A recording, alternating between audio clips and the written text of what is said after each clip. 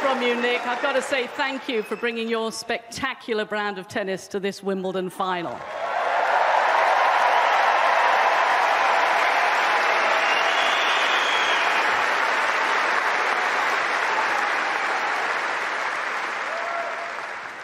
He's tough to beat, though, isn't he? Yeah. Yeah, he's a bit of a god, I'm not going to lie. I thought I played well. But, yeah, first of all, I just wanted to congratulate Novak and your team. Of course, you've won this championship. I don't even know how many times anymore. So,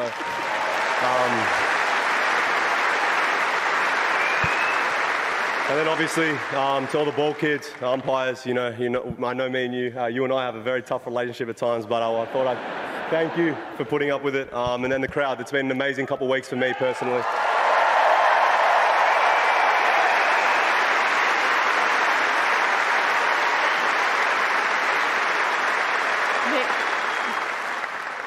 I was going to say, your first Grand Slam final here at Wimbledon. Has it made you hungry for more?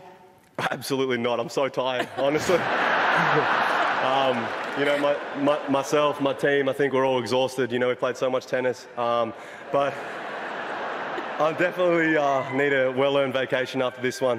So I'm just really happy with this result. It's probably the best of my career. And hopefully, maybe one day I'll be here again. But I don't know about that. But yeah.